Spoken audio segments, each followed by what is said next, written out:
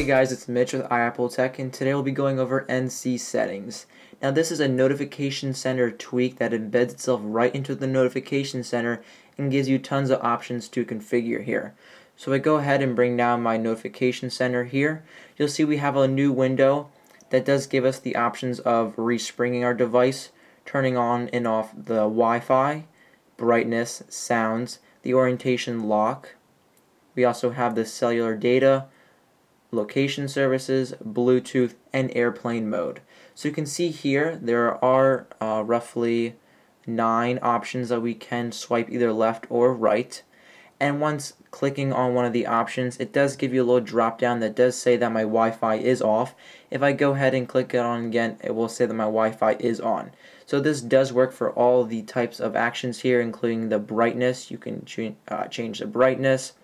Same with the sounds. If you go ahead and click the sounds, you can move the slider left or right, and that will change your ringer. You also have the orientation lock that does tell you that your portrait orientation is on and your portrait orientation is locked.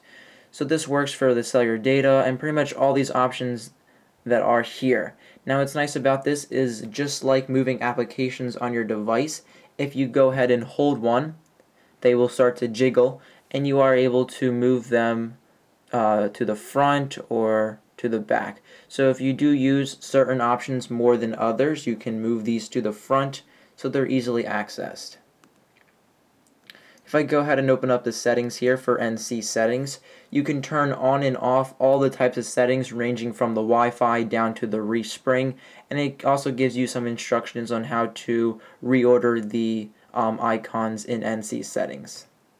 NC settings is available in Cydia via the Mod My Eye repo, and this is a free Cydia add-on to the notification center, and with its sleek efficient toggle, this widget gives you quick access to those essential settings that you use most, including the Wi-Fi, volume, brightness, and the orientation lock. So make sure that you do have it enabled in your notification center for the widget to appear. If you guys do like these videos, don't forget to give a like up, leave any comments below, and most importantly, don't forget to subscribe to stay updated. Thanks guys.